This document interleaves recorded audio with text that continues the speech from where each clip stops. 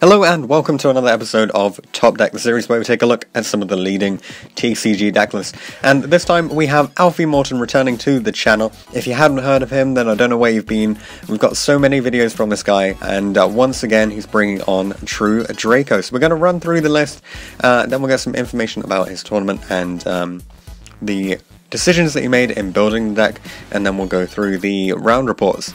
So, 1 Dynamite, triple Ignis, double Maiden, triple Demise, double Disciples, triple Diagram, double Duality, double Scapegoat in here. This is pretty interesting, giving him some extra deck access of actually interesting monsters.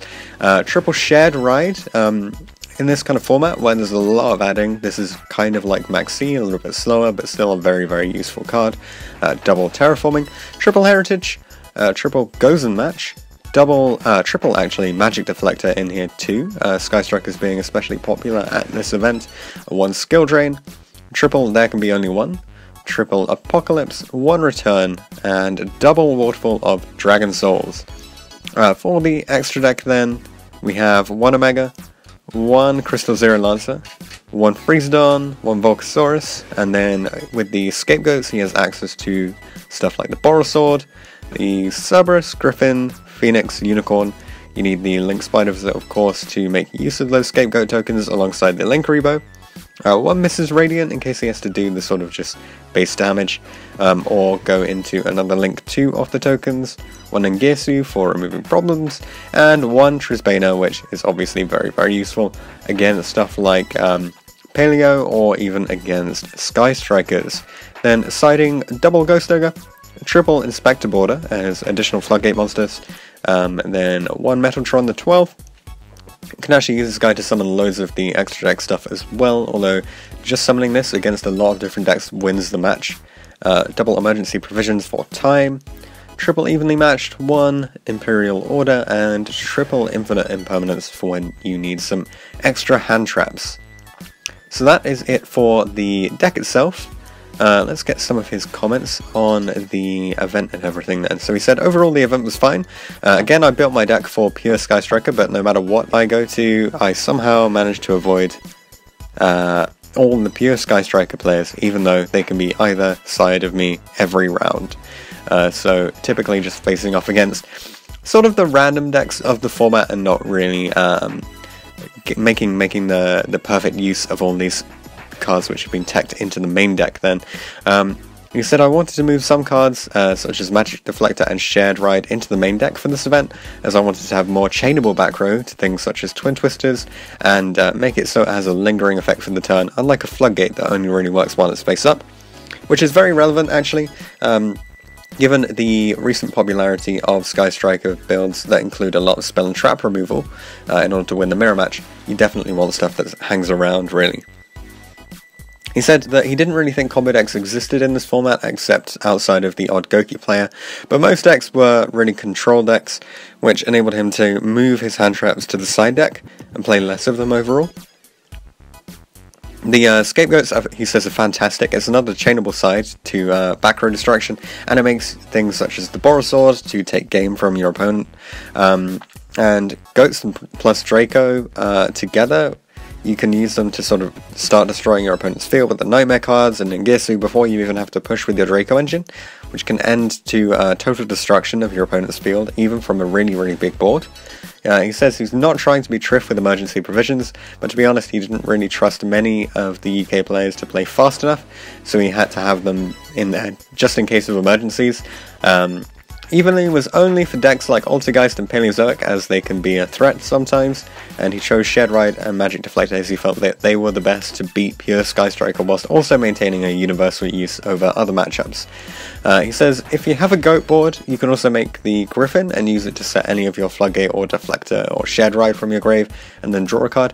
Obviously, that's Goat plus a monster there, so that you get all those materials out. But setting a card like Deflector and then having a built-in Skill Drain with Griffin can be really hard for your opponents with pure Sky Striker decks to be able to deal with. He says that he thinks the list is really good. He would maybe change a few of the side options depending on the event, and now with the introduction of Thunder Dragons, which will be a real threat to Draco, he thinks he may have to tailor the build in order to defeat that strategy as well, but overall he really likes it as a list. So for the rounds, in round 1, He played a mirror match actually and went 1-2. He gave his friend the deck list before the event, ended up playing him round 1, and then he lost to it, which is a bit unfortunate there. Round 2 against Blue Eyes, 2-0 here. He just abused Apocalypse and dealt with all of the opposing beaters, and then Imperial ordered him in game 2.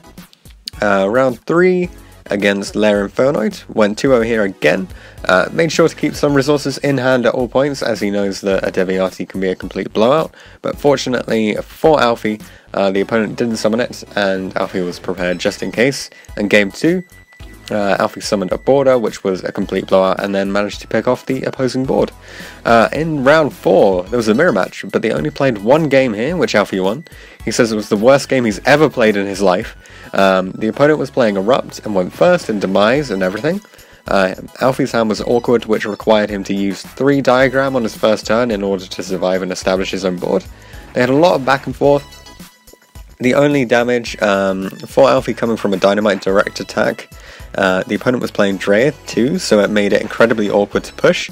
It came to a point where neither of them had any diagrams left, and they were just surviving with monsters. Alfie had 5 monsters on field, all in defense, and the opponent had 5 all in attack, and time was just about to be called. So Alfie had walled up, flipped Gozen match in the battle phase and sat comfortably behind 2 Ignis Heat. The match lasted 1 game, and it was the worst thing that he's ever done. And then in round 5, so against Trickstar Mech Knight here, going 2-1, game 1, the opponent has a field of Candina Licorice in hand and 3 sets. Alfie tries to play around the reincarnation, but the opponent times everything perfectly and hits him with Twin Twisters, removing 2 of the search cards, and the opponent had like 1,000,000 damage next turn. Game 2, Alfie sets 3 with a border, and the opponent evenlies for 3 back row, so Alfie gets to keep the border. Alfie draws and has Diagram and a way to tribute because he also has a Dynamite, so he tributes Dino, pots a back row, which is the Mech Knight. Summons a blue sky for the opponent, so Alfie uses Diagram, which allows him to clear the blue sky because of the 300 push, which is actually really good as it stops the opponent from outing the border in the following turn, at which point the opponent then scooped. Moving into game 3, the opponent had a Candina on field, 3 sets, and Lyco, and a blank in hand. Alfie draws for turn, and he has only search cards but nowhere to tribute summon, so 2 Terraforming and Duality here. He doesn't want to risk the draw, so he bluffs evenly. Same battle phase, the opponent takes the bait, uses Reincarnation. Alfie gets an entirely new hand with the draw on Resolution, unfortunately, but he draws into Inspector Border and a way to tribute summon another Draco, so he just takes away all the opposing resources and prevents any possible follow-up. And into round 6, BA a 1-1 here. Alfie plays our national treasure, Tom Rose, and in game 1, the opponent kaijus him, and then Alfie has Scapegoats, but Tom managed to OTK him with burn damage from Gallus on top, milling a Rhino, Barbara and Trisbana as well as that, and reduces Alfie's kaiju to 0 with Underclock, and then summons Triple Burst Dragon to do piercing damage. Game 2, pretty dreadful for both of them. So Tom opens 2 Twisters and 2 Red Reboot and can't play, but Alfie has no real push, so the game goes on until Tom opened some kind of engine, and it just ends up being one huge long game which requires Demise top decks to survive, and then Alfie was just... Tom was using Floating Guys to survive, but in the end Alfie managed to win in time and claim a draw here. So one loss and 1 draw from 6 rounds. This True Draco deck putting in a lot of work, managing to bring our national champ to a 1-1 position. Very, very strong deck. I really like the twist that is actually taken here, with the fact that you can play the Scapegoats in order to get that extra utility out of it. The extra deck definitely something worth picking up and giving a go. We can see that Rivalry doesn't really show its face anymore. It just doesn't put in enough work against the decks that aren't Skystriker, to be honest, and you don't tend to have to worry about that because normally you're only playing off a single attribute. Anyway, actually that's another interesting thing about the extra deck, having the Mrs. Radiant and the Link Spiders there. You can actually turn your Scapegoats just into those 3 monsters and push for some damage with your Gozen Match live, so you don't have to worry about that too much. But overall, really nice looking list. Congratulations again, Alfie, for making another top cut at the WCQ event.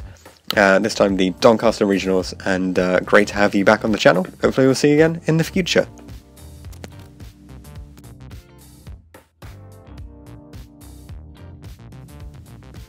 Thanks for watching this episode of Top Deck. If you have any comments or suggestions that you would like to make, leave them in the comment section down below.